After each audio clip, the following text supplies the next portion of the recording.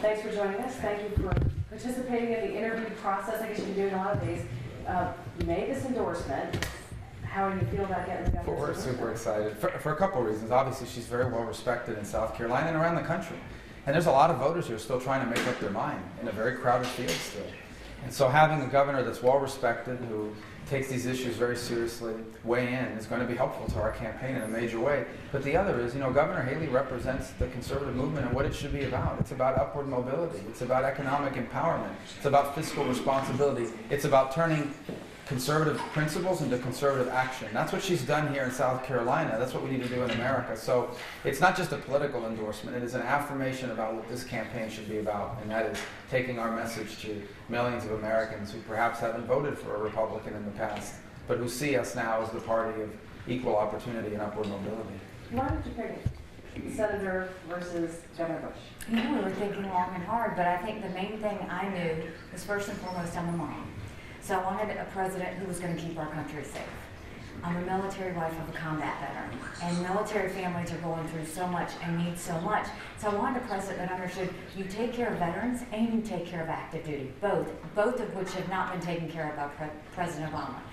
I'm a governor who understands how hard it's been to fight Obamacare and the EPA, and we need a president that understands the best happens when it's at our states. And then also with South Carolina, look, we build airplanes. We've got 3 international car companies. We've got 5 international tire companies. We build things in America. Well, we build things in South Carolina. Under Marco Rubio, we'll build things in America. And so it was, how do you get everything you want, but have a person with passion and fight, integrity, but humble enough to know that they represent everyone. And after talking to Marco, I know that's the person that needs to be the next president. Well, let me ask you about the effectiveness of endorsements, because you endorsed Romney, yes, and he went from 15 up to 10 down, according to Jeb Bush, who just spoke about this a little while ago. Do you think the endorsement will help you? Sure. That's why Governor Bush wanted her endorsement. And I respect Governor Bush. The bottom line is that Governor Haley isn't just respected in South Carolina, she's respected nationally. I mean, the leadership she's shown in the last year in the state has impressed people all over America. It's not just going to help us in South Carolina, it's going to help us across the country. And I would also say that if you look at what they're doing here in South Carolina, bringing manufacturing, at a time when America's losing manufacturing, it's growing in the state thanks to her policies. That's what the Republican Party needs to be about in this election, and that's why I'm so proud to have her support. Do you have any thoughts about the effectiveness of endorsements within the state in terms of this primary? Well, look, the importance for me was I've never not made a decision. And so while it may have been the politically correct thing to do would be to stay out of it, the point was I'm a voter. I'm a South Carolinian, and I needed to get out there and vote. And I know the goodness of the people of South Carolina. They held me up through all of last year. We held each other up. And what I wanted was for the people of South Carolina to know I've talked with all of them. I've found out the issues. I know what we care about in South Carolina, and I wanted them to know what I know. And so I'll spend the next days all the way to Saturday to remind everybody to get out to the polls. And we always say it's a great day in South Carolina. It can be a great day in America if we elect Marco Rubio for president. One of the big issues we hear about, I'm sure you hear it in the governor's office, you probably hear it in the senator's office, Social Security. People are really concerned. Our older viewers write in all the time, asking about it, calling on the phone because they don't have the internet to reach out. Can you pledge to those who are counting on Social Security that you won't cut their benefits? Well, again, one of the reasons why I'm excited about having Governor Haley's support is her parents are on Social Security. My mom is on Social Security. We are both against any changes to that program that would be bad for our parents. But we also recognize that that program isn't going to exist for her, for me, or for our children if we don't reform it. And the good news is we still have time to fix it and to save it without disrupting it for the people that have earned it and are on it now. But that will require people like Governor Haley and myself and our children to accept that our Social Security and Medicare, when we retire in 25, 35, or 45 years, is going to work a little differently than it works for the people who are on it now. We may have to retire a year later than we're supposed to now. Social Security benefits may not grow as fast for people who have made a lot of money. These are not unreasonable changes for someone who's 25 years away from retirement.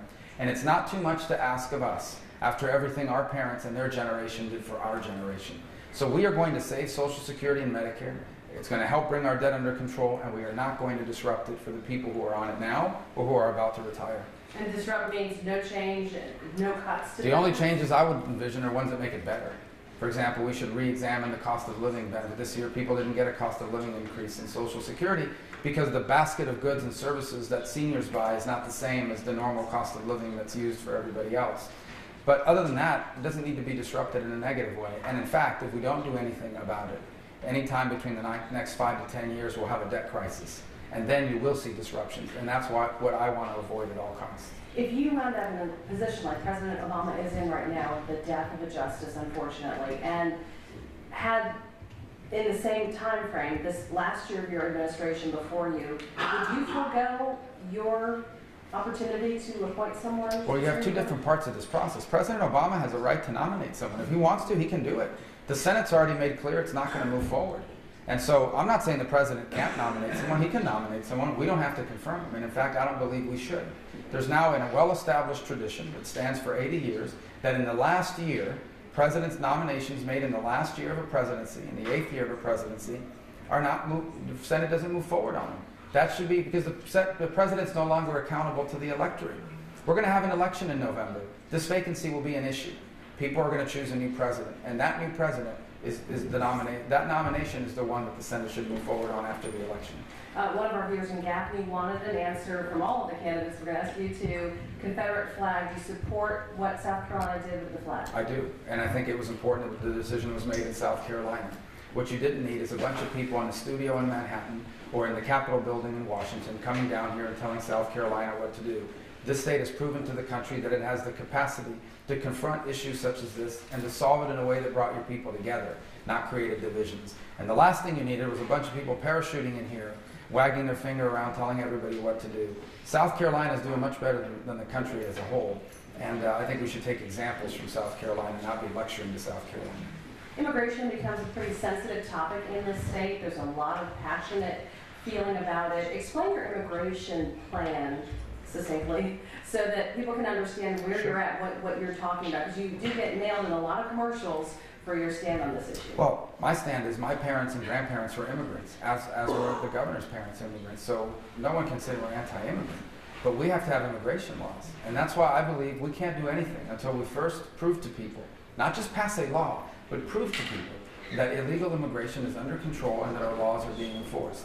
So until we finish 700 miles of walls and fencing, until we put in place E-Verify, until we have an entry-exit tracking system to track so people don't overstay visas, and until we hire at least 15 to 20,000 new border agents, and all of that is in place, nothing else can happen. And after that, we'll see what the American people support. I can tell you what I won't support. It won't be amnesty.